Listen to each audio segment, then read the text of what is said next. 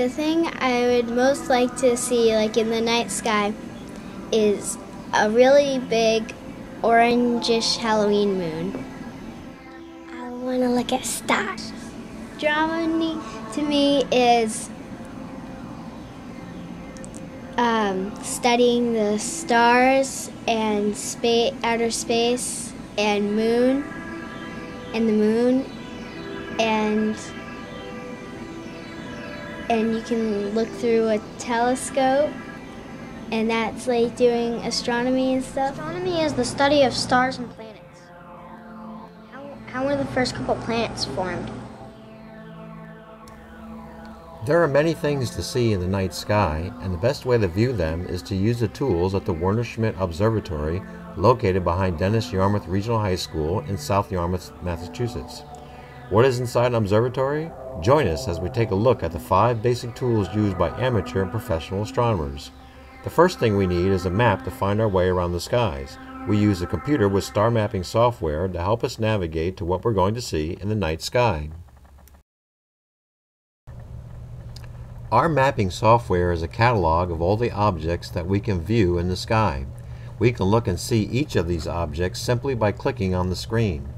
Our catalog contains detailed information on each object as we click on its icon, telling us what constellation it's in, when it rises, when it sets, or whether it's an object or constellation that stays up all year round.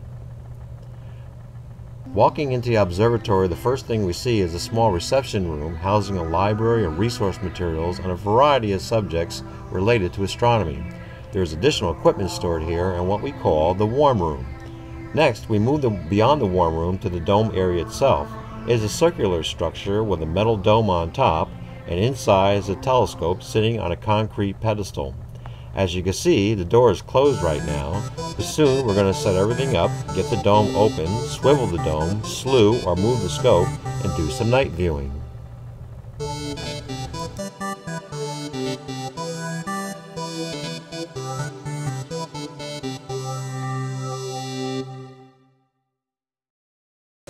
This is our telescope. It's the Meade LX200 GPS, computer controlled telescope.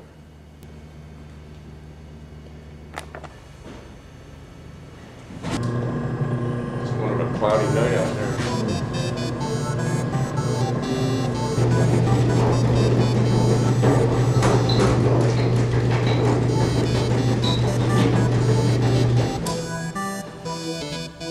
An interesting tool in the dome itself is the satellite signal control clock. It receives a radio signal from a satellite and serves as a precision timepiece for exact timing of sky viewing events. We can also use this handheld device to help us get access to all the items in our celestial catalog. There we go. Now, we believe that what's happening is this is going to Vega, which should be somewhat in the east right now.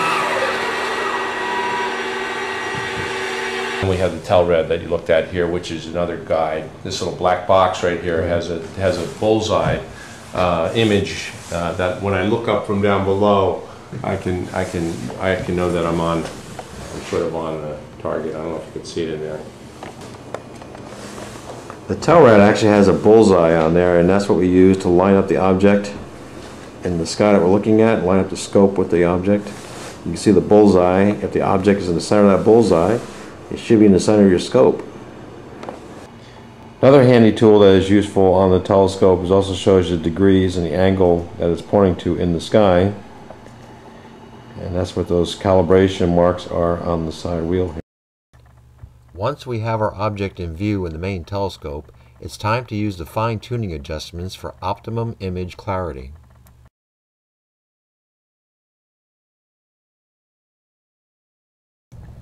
Mounted on the back of our telescope is a CCD camera. This camera takes digital images, and the telescope also has a box with a mirror in it where we can switch the mirror from the optical viewing to the camera viewing. When the mirror is flipped up, we can actually send the pictures to the camera, and the camera can send the pictures down to the computer, so they can be stored on the computer downstairs in the warm room. The camera can also take what we call stacked photos.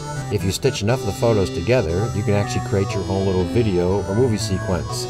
The following Comet video is actually composed of 500 stacked photos stitched together.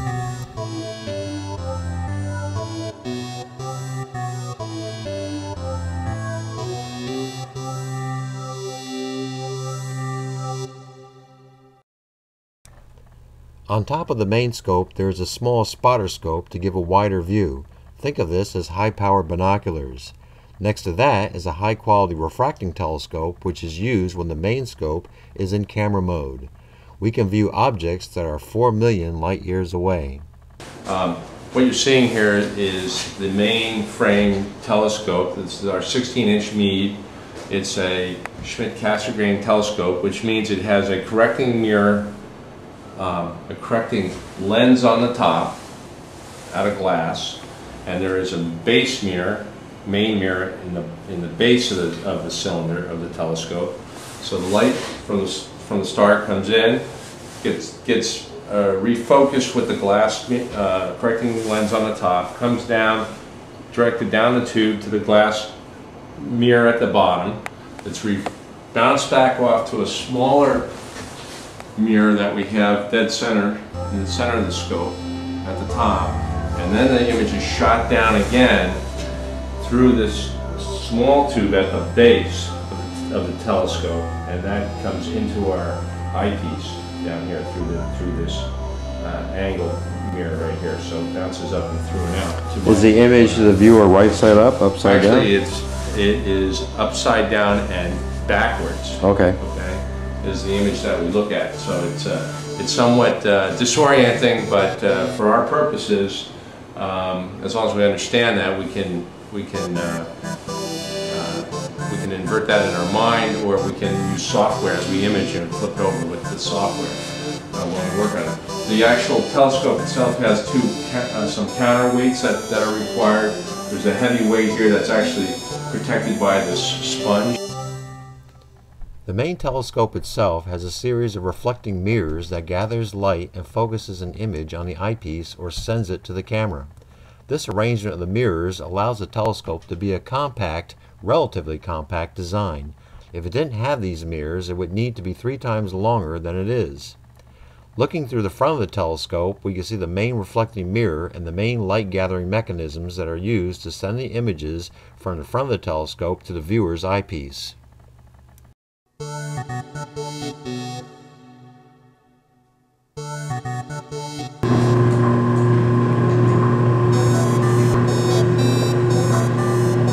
The telescope itself rests on a concrete pillar so that as we walk around, our vibrations from our feet do not interfere with the image that's scattered in the telescope.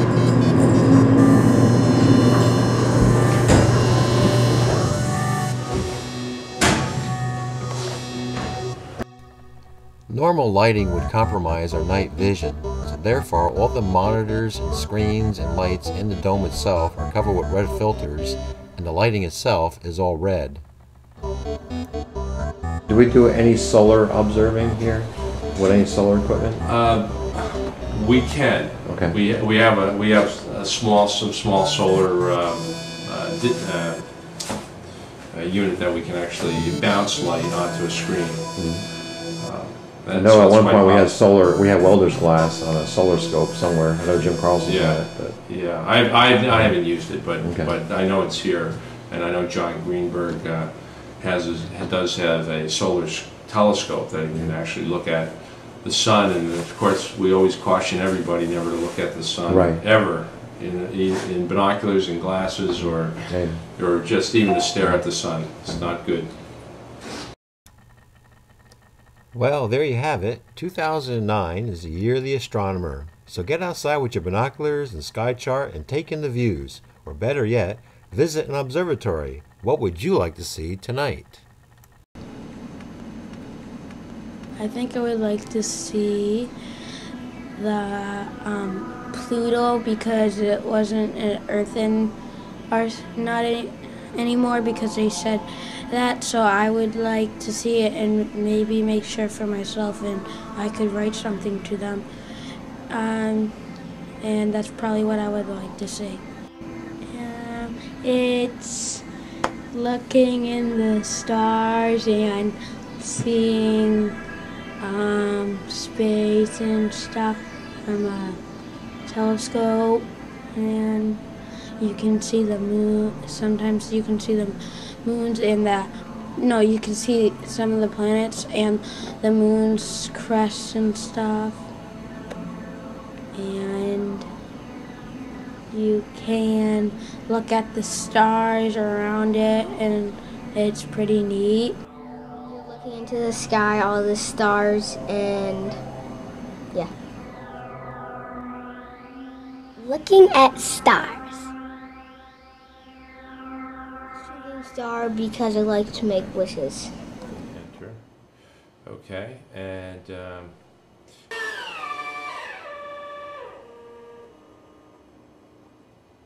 guess what?